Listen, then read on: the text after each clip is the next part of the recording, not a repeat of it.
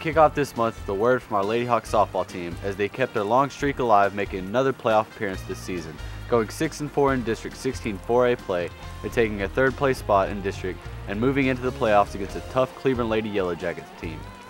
In a season that has been one for rebuilding after a loss of several seniors last year, the team has once again done what it takes to get into this tournament.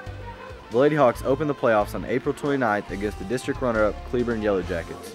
The game was played in Mansfield with the Lady Hawks coming out on top in what could be called an upset over the second place team from District 15 4A by a score of 10-5.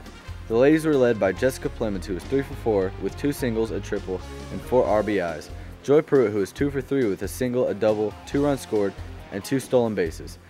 Tiffany Pearson and Julie Robertson also had 2 hit games, and the offense pounded out 10 runs on 12 hits, while Coach Garcia called Justine Pruitt the defensive player of the game with 9 putouts and 2 assists.